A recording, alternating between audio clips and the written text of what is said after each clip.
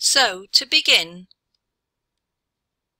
how to update action plans that are online.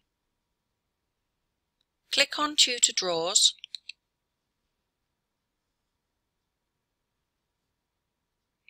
scroll down a little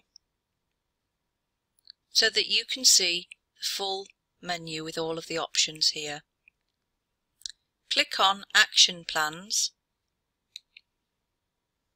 and then click on Post Observation Action Plan.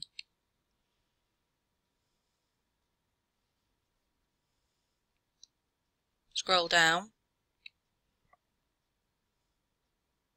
and we can see here this number 64 means that there are 64 records or action plans in place waiting to be populated or have been partly populated already.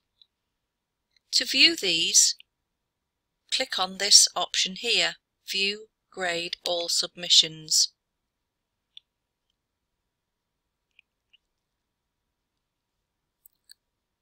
Let's scroll down a bit.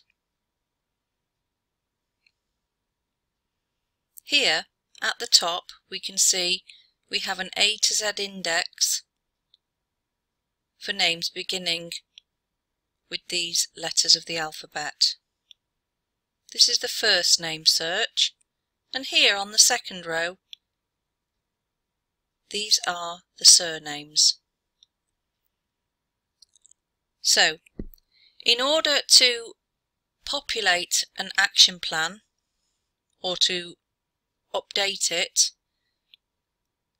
what you must do is find the person that you wish to update. So let's go for K for Nadia Keir in this example. And we'll scroll down.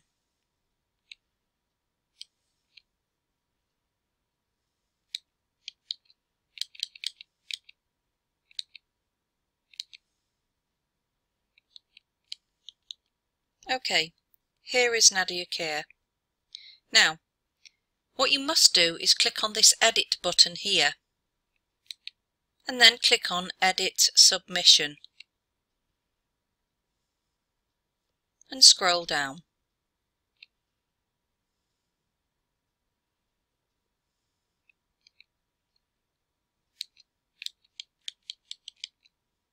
Okay, we can see that the form is here in this box. However, it doesn't give us much scope to move around. So what we need to do is we need to expand this toolbox here. To expand the toolbox, it's always this first tool on the far left of the first row of tools. If we click this, you can see that now we have 3 rows of tools.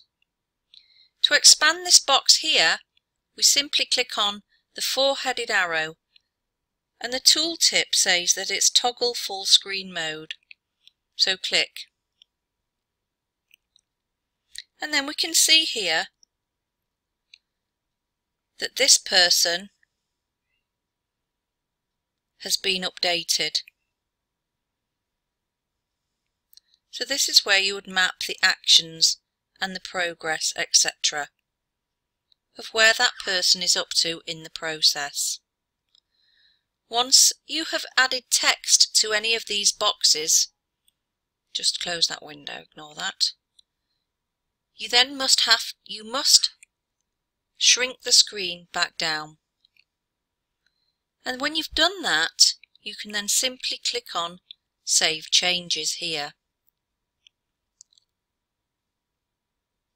If, for example, you were in this screen here and you didn't have the 3 rows of tools, simply click on this button here, toolbar toggle, and you can see that this button appears, and it's this one that will shrink the screen back down, and it's only at this point will you be given the option to save the changes.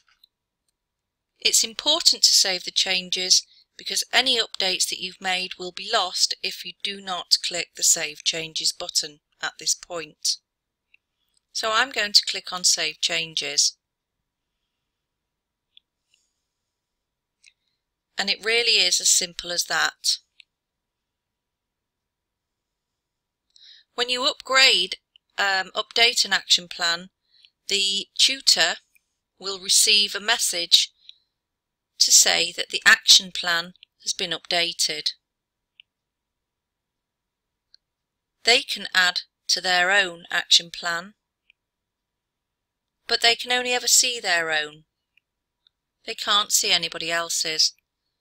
However, in your role, you will be able to see all of the records. And then to get back to the main menu, click this green button here. And now you can see that you are back to the A to Z menu. Thank you for watching this video tutorial.